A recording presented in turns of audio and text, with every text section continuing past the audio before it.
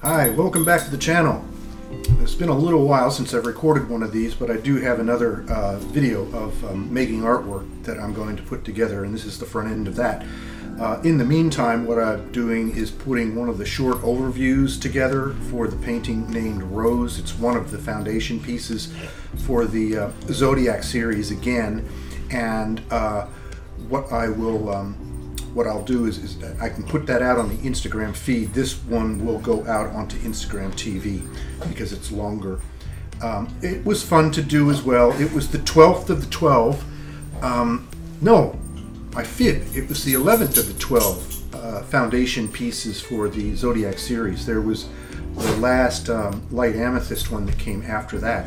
As you can see in the video, there are two of these small 5x5 canvases side by side.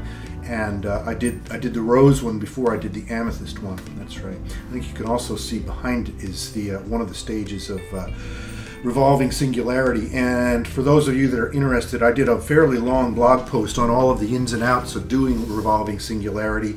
I will try to link below so that you can find that out there. It was a longer blog than I normally would put together, because there were so many lessons that I learned in that painting that I will talk about in the video that I put together specifically for that one, but it was a real project for me. Anyway, this one is fairly short. It's a Dutch pour, and it happened fairly fast. No real dramas with Zodiac Rose. It had to achieve a more pinkish look. There's three red-based paintings in the Zodiac series. The first one was Ruby, and that's a real deep red and magenta. The second one that I showed in another video was Garnet, and that's a very intense red, almost brownish in those tones. And then this one is much more pink and more subtle for the Rose gemstone. Enjoy it. I will come back at the end and walk you through some of the ways that it presents itself and what it can be used for.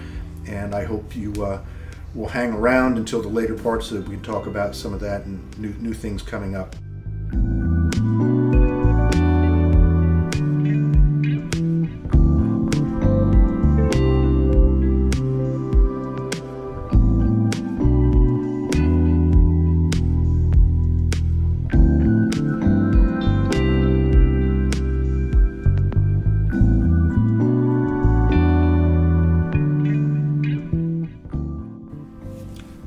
The color palette for Rose Zodiac is pretty simple. There's only 6 colors at work here.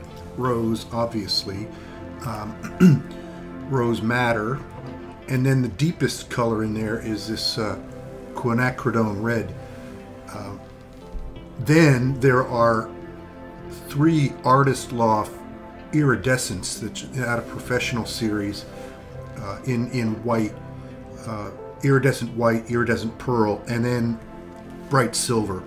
And those contrasts were enough to get the effect that I was looking for.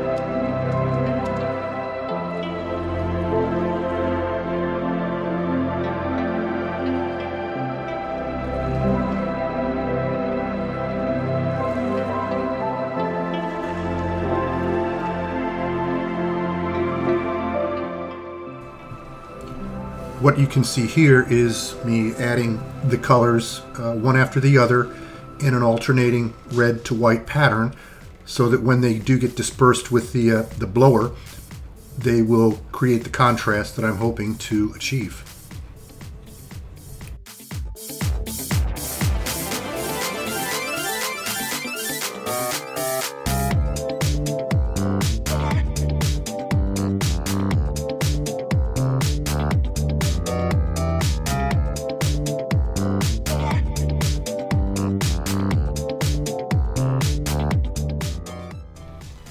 Here's the finished result. Semi-dry Rose Zodiac, and then on the display easel, fully dried.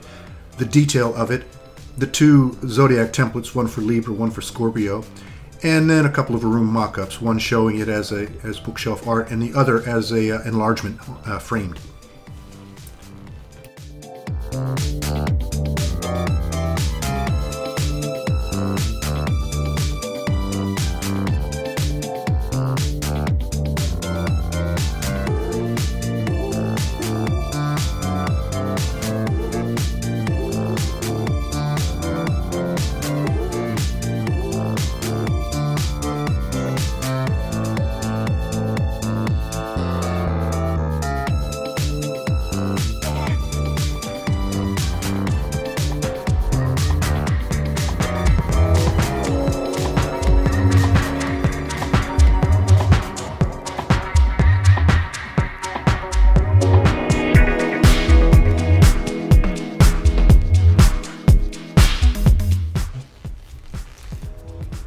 Well, thanks for watching to this point. I see you've gone down toward the end of this thing, and let's talk a little bit about what will happen now that I have this foundation Dutch pour completed. As you saw, there are a couple of templates for Zodiac based reproductions. Most of those would be prints. That's typically what people like to do, but there are other products in the print-on-demand things that can happen.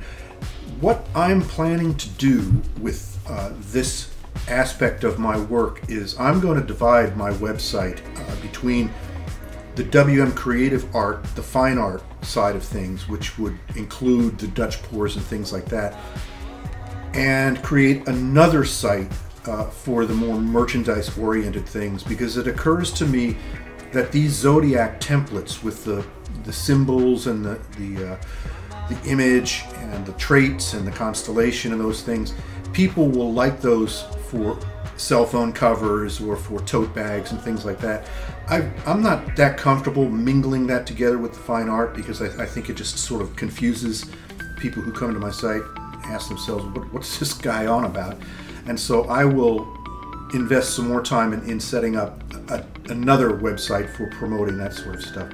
But one thing I did want to talk about, in that one of the products that I would like to offer isn't print on demand. It's more custom than that. I do encaustic photography, for those of you that have visited my website, where a photograph of whatever is used as the seed image to build out an encaustic painting. It can occupy just one corner of the substrate, or it can occupy the entire substrate.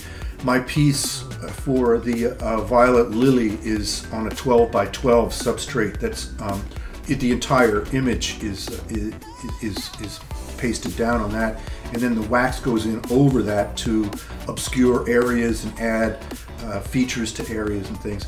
I think I want to create Zodiac-based encaustic photography and do a video of it, so that it's not so mysterious, because I get a lot of questions from folks asking, Bill, what is encaustic photography? I learned it from a lady up in Toronto who's Joya Paul is her name, and I didn't realize, I mean, I bought her work when I was visiting in Toronto a few years ago, and I was back up in Toronto last year at this time, in fact, and I had a conversation with her, and I said, so what's the secret behind this? And she was kind enough to share the encaustic photography techniques, and then how she applies the colored waxes on top of it. So I think I'd like to do that, because I think as a custom piece of bookshelf art, I can create the 5x5, or maybe a little bit bigger, on the wooden substrate for the encaustic photography, apply the template down on top of it, and then proceed with the encaustic work on top of that. And so it would be really an original piece of art, which is using a reproduction of an original piece of art with the actual original encaustic work on top of it, signed and serialized, and all the things that go along with the original artwork. So keep your eyes out for that. I will be making that video here pretty shortly, now that the weather is cooling off a little and it's not so sweltering, making hot backs and things like that. Anyway, once again, I really do appreciate all you folks tuning in and watching this, and some of the comments that I get, or letters asking about my techniques and my plans for doing work in the future. I try to answer everybody because it's important to me to keep this relationship with you going and sharing good ideas and things like that. Once again, thanks for tuning in. I really do appreciate it. I genuinely do, and I hope to see you soon. Bye-bye.